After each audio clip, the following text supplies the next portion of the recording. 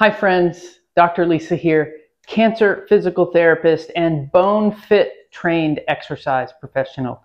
And today is a video with 4 exercises that are specifically targeted to impact bone health and help prevent fracture for people at risk for osteoporosis or who are attempting to prevent bone loss. So we know in the research that there are 4 critical ways that we need to help prevent a fracture and or restore bone density when possible. And that is, we need to work on posture so that we have good alignment of the vertebra in our spine and reduce the risk of abnormal pressures there. We need to have good balance, which helps us reduce our risk for falling and sustaining a fracture from a fall. We need to have good strength because muscle mass and muscle strength and strength exercise are stimulating to bone and are associated with reduced fracture risk. And then we also need to do exercises that involve either impact or speed. Speed in an exercise is often called a power exercise.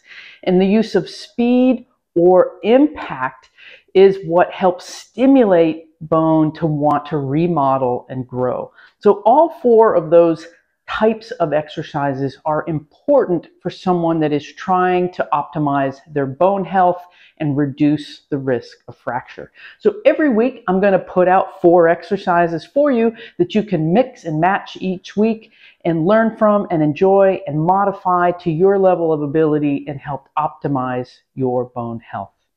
Okay, so the first exercise I'm going to start with is the posture exercise. And for this one, I'm going to use the back of a chair.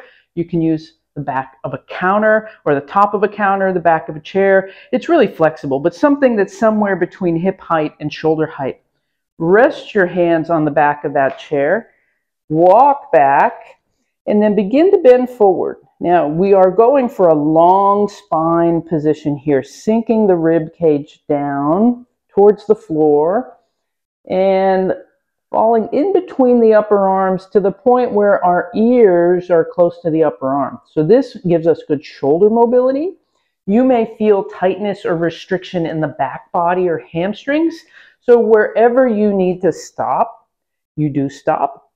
Avoid rounding of the spine to achieve that position. We want to keep the tailbone up, the heart lifting as we sink, where the bending is happening at the hip crease here. Once you get down into that sensation of feeling a nice stretch, pause and take a full breath in here. Full breath out. And then walk yourself back forward. So go for a nice stretch sensation, and wherever you feel it, whether it's in the legs or the shoulders, that's just where you're the most restricted or tight. That's fine. Be gentle. Go for that stretch position. Take a full, slow breath in and out. Stand back up and repeat that 5 times. So that's our beginning posture exercise. And next we're going to move into the balance exercise component. And this is going to be a slow march. So a standing march. Hands can be placed on the hips. And the slow march will look like this. It's a 3-second count. Lift, 2, 3, lower, 2, 3. Lift, 2, 3, lower, 2, 3. Working on weight shift so that you get weight onto the stance leg, lifting of the other leg slowly and with control, lowering it slowly and with control. Now you can absolutely modify this with 1 hand support or 2 hand support. So modify as feels safe for you and your current situation. Now your goal, up 2, 3, down 2, 3, each side, that's 1. This next lift is 2, and your goal is to complete 20 slow 3-second marches. The goal here is stability and control. Next, we're going to do the strength component, and for this I have 2 dumbbells. You can use 2 water bottles, 2 tennis ball cans, 2 small weights. And we're going to be doing a bicep curl. Yes, we're doing an upper body strength exercise. I will incorporate lower body exercises too in future videos, but we cannot ignore the upper body bones. They need strengthening and increased muscle mass as well. So we're going to use a weight that we can do somewhere between 8 and 12 repetitions. And I like it towards the lower end. I want it to be somewhat difficult so that you get to number 8 and maybe that's it. That's as many as you can do, or maybe only 1 or 2 more. If you're at a weight and you start to get stronger and you can do 12 repetitions and you feel like, I could probably do a couple more, 13 or 14, it's time to increase the weight. So if you're up to 12 and you could still do 1 more, increase the weight till maybe 8 is the most you can do. As you get stronger again with that same weight and you can do 10 or 12, that's how you know when it comes time to increase the weight. You get to that 12 reps and you could still do 1 more, grab a heavier weight. Okay, so coming down here, grab our weights. Feet are going to be approximately hip width apart. We're going to roll those shoulders back and tuck them down. We're going to open the palms towards the front, keeping the chin tucked and the head long. So the crown of my head is reaching for the ceiling as we work on that nice tall posture. My knees are just slightly unlocked, so I don't have them locked backwards. And my belly button is just gently pulling in just to engage my trunk muscles and support my spine in this position. Okay, and from here, we're just going to curl straight up towards the shoulders, up and then down slowly. Good. And up and down slowly.